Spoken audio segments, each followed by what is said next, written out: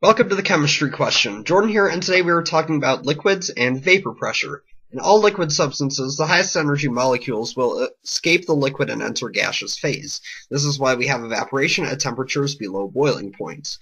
A substance's vapor pressure shows the pressure exerted by the evaporating liquid on the surroundings, and thus indirectly shows just how much is evaporating. The higher the temperature, the higher the vapor pressure. Eventually, however, in a closed system, equilibrium is reached, and there are an equal number of molecules evaporating as there are molecules condensing. This picture of my sample of bromine shows this equilibrium. After being left undisturbed for a couple minutes, one sees droplets of liquid bromine forming on the sides of the glass, showing this dynamic equilibrium.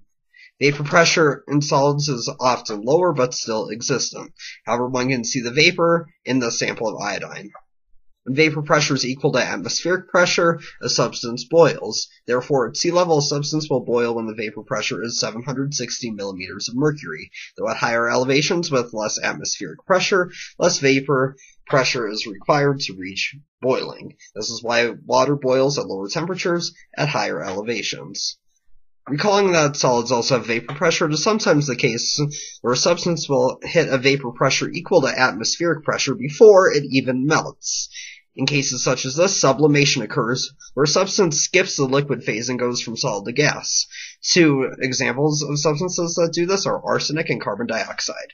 This is why carbon dioxide forms dry ice, as it cannot exist as a liquid at less than 5.1 atmospheres of pressure. In the vacuum of space, this becomes the case for all substances, as there is no pressure to keep substances liquid. In space, liquids are non-existent. Thank you for watching the chemistry question. Be sure to subscribe and leave questions or suggestions in the comments below. We will see you next time.